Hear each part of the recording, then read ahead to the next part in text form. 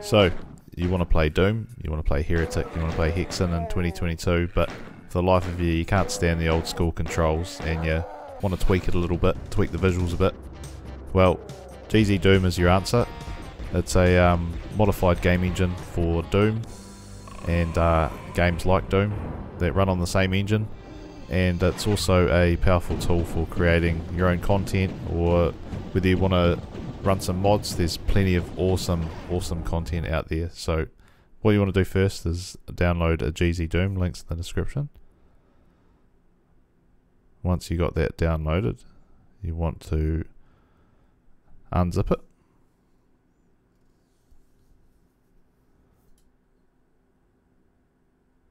Once you got it unzipped, you want to download a launcher. Now the launcher is called a ZDL. You don't have to use the launcher, but I highly recommend it when you're starting out. If you're a noob like me, you need this. So download the latest version here, 3.2.2.2.2.2.2.2. Unzip that. Next, you want to get your Doom WAD file, which can be found in the install file of your game. Same goes with Heretic and Hexen. You want to add that to the folder here. You want to set your folders up similar to I have. Next thing, so you open up ZDL and you want to add a WAD file. Call it Doom here. Click on the WAD file, open it, add it in there. Next, you want to add a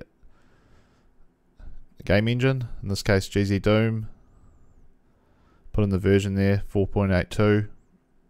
Browse, find it there, open it there, blah blah blah. Yep, chuck it in there. Press OK. Right, next step. Click on the main tab. You got Doom on the side there. Make sure that's activated. You want to add some mods. So I highly recommend playing these games with as minimal mods as possible. I like to just add some lights and bright maps, which come with the GZdoom engine anyway. And then once you've done that, save the config as a ZDL file, and you can load it there. You can later on you'll have tons and tons of different configurations, because like me, you can't just have it basic. Anyway, jump into the game, go into options. You'll see there's a ton of modern options here, all sorts of different visual. You can spend hours on this. You're really going to go down the rabbit hole. I like to just turn all the basic stuff on. In this case, I actually like to turn texture filtering off. Give it that classic look. Turn everything else up. Turn it all up to max, unless you've got a potato laptop or something.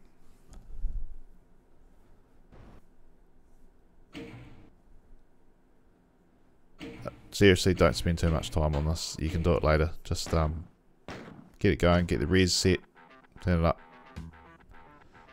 So yeah, it's basically just OG Doom with a little bit of lighting, a little bit of nice sort of lighting added in, mouse aiming, modern controls. You'll feel right at home.